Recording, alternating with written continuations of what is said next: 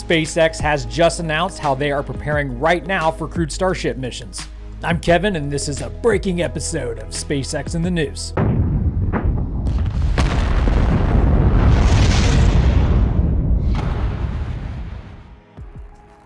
During Thursday's Starship presentation, I asked Elon what, if any, progress SpaceX has been making with crewed Starship behind the scenes. He responded with basically none at the moment, but it's something they'll be diving into in the near future once they get cargo Starship to orbit. Kevin Haymeyer from Space Eccentric on YouTube and Rumble. Thank you.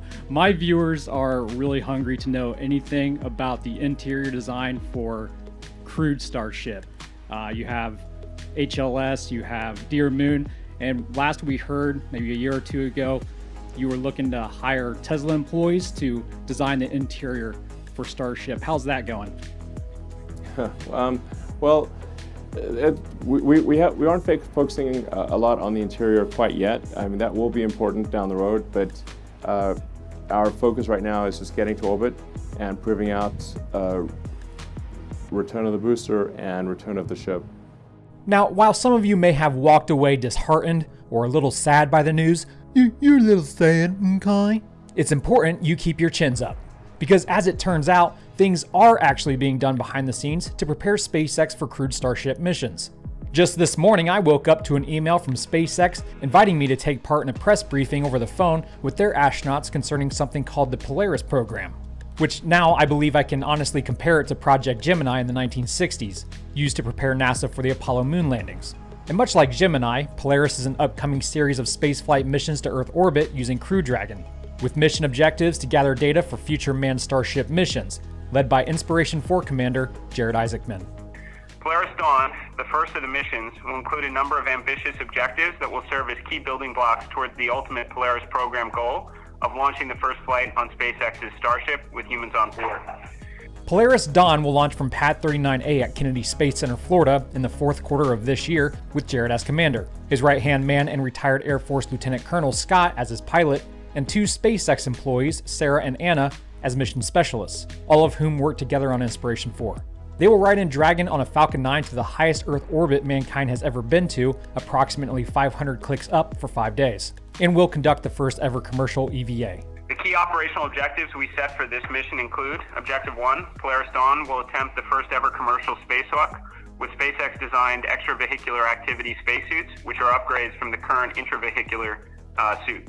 To accomplish this, all 4 astronauts will wear upgraded IVA suits, with at least one of them utilizing an umbilical line to feed oxygen from the Dragon capsule, much like the Gemini astronauts. The other astronauts who won't be doing the extravehicular activity will probably just remain connected to their seats, which usually supply SpaceX astronauts with oxygen.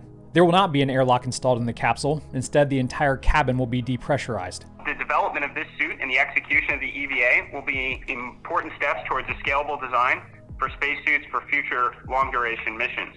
These types of suits will also be required to build bases on the Moon and Mars. They have not yet picked who will do the EVA. The EVA is obviously something we're going to put a lot of energy towards throughout training. And as we get experience through a number of different training situations that we have planned throughout the year, we'll determine who the best crew members are to undertake the EVA at that time. They'll also be testing Starlink laser-based communications. Objective 2. We'll demonstrate the capabilities of Starlink, the new laser-based technology that will be crucial for communications on future lunar and Martian missions. And conduct scientific research to understand human health during future long-duration spaceflights. Objective 3, and as mentioned before, we will fly higher than any Dragon mission has ever flown and endeavor to reach the highest Earth orbit flown by any humans since the last Apollo mission some 50 years ago. Achieving this altitude is more than just breaking a record. Orbiting through portions of the Van Allen radiation belt, Polaris Dawn will conduct research with the aim of better understanding the effects of spaceflight and space radiation on human health. And like Inspiration 4, Polaris will be raising funds for St. Jude Children's Research Hospital to help cure childhood cancer around the world. Depending on how the first mission goes, a second and third could also take place, possibly with Jared on board for those as well, all culminating in a crewed Starship mission to Earth orbit.